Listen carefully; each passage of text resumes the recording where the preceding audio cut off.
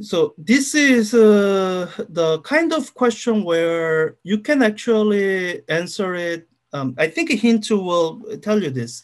You can answer this without looking up any information. So I think when people see something like this, very often the first instinct is to, I don't know, look it up, or look up what is the Google search, what is the farthest distance from Venus to Earth. And I guess when you do that, you might be able to find the answer.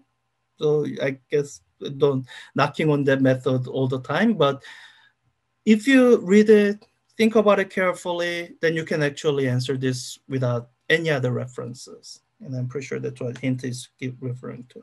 Yeah. So hint is telling you how you can do that. And since I'm on video right now with the ability to draw things on screen, let me do that. So I want you to, so this is a very common advice we give to physics students, and I think the same advice applies to astronomy students, and maybe even science and math in general. Um, when you read a question, it helps to diagram it, because in diagramming it, you will make sure that you represent all the information you know. And in looking at the diagram, you might realize something that you already knew, but maybe didn't know that you knew. So it's talking about orbits of Venus and Earth. So let me draw them.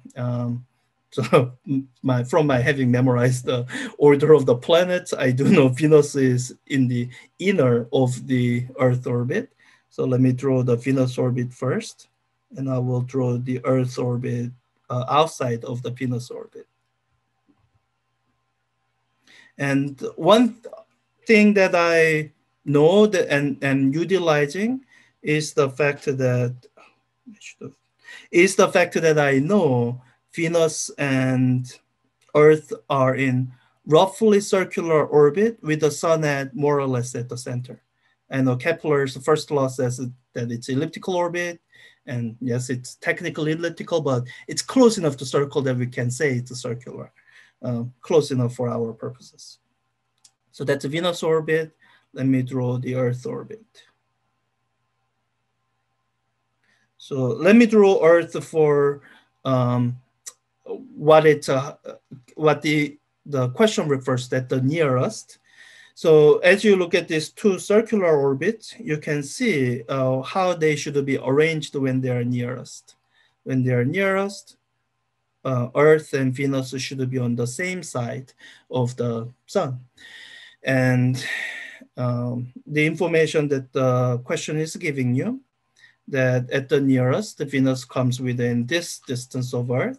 So it's telling you what this distance is, 0.28 astronomical unit. And so I guess looking at this figure for a while, trying to think about when it's farthest, I hope you recognize then the Venus and Earth are farthest when they are on the opposite sides of the sun.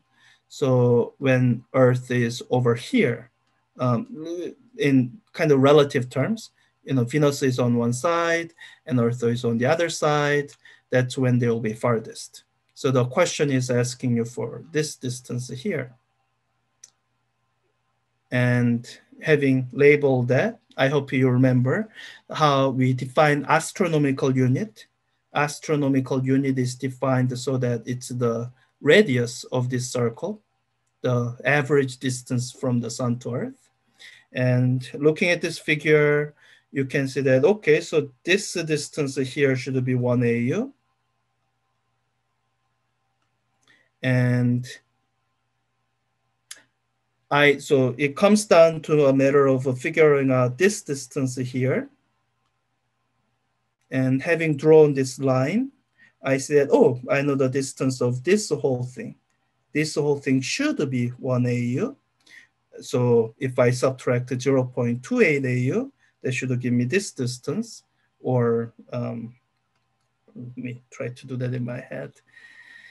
that should be 0.72 AU. So the distance from Earth to Venus is 1 plus 0.72 or 1.72 astronomical unit. So that's what I mean. This is a kind of question where if you take the time to think through, maybe draw a figure to help you think through it, then you can just answer it based on that. You don't need anyone to tell you any more information.